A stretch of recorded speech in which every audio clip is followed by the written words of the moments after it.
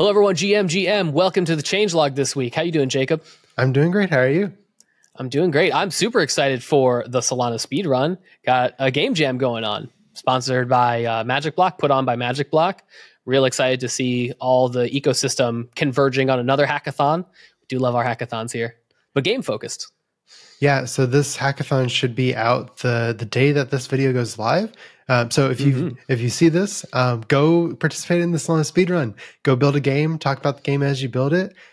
We really like to see the previous Speedrun hackathon where a lot of people built a bunch of really cool on-chain games. And also check out all of Jonas's content on the game building that he does today.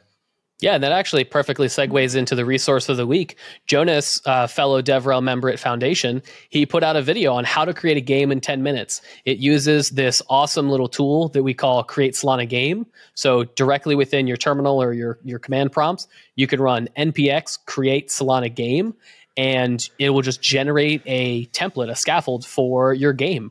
So it's super cool.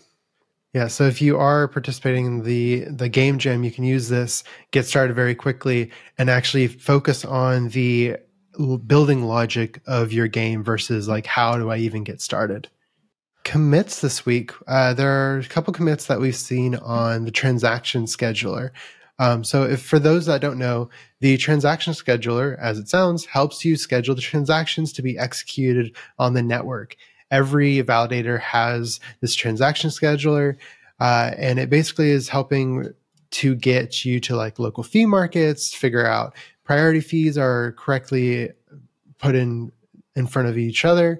The transaction scheduler commits that we've seen this week are some schedule filters. So the two commits both kind of go into the filter. So basically, if you receive transactions that are expiring close to your leader slot, you can kind of like tell when the transactions are going to, based off the transaction age and whether or not they're already processed. So if they are, just filter them out because they're not going to be used anymore. It can kind of lessen the load on the validators and help the scheduler perform better, especially under network congestion time periods. Yeah, absolutely. Little improvements go a long way when they all add up. Speaking of other improvements, there was also a commit for the Ledger tool. There was an update to the Ledger tool, which is one of the CLI tools that are in the Solana tool suite. And you can actually use this to query some of the big table entries. So you just run this command. You can see it here on the screen, and you can actually get some of that information at a big table. And then my personal favorite commit, it's Anchor related, and it's on the Solana mono repo.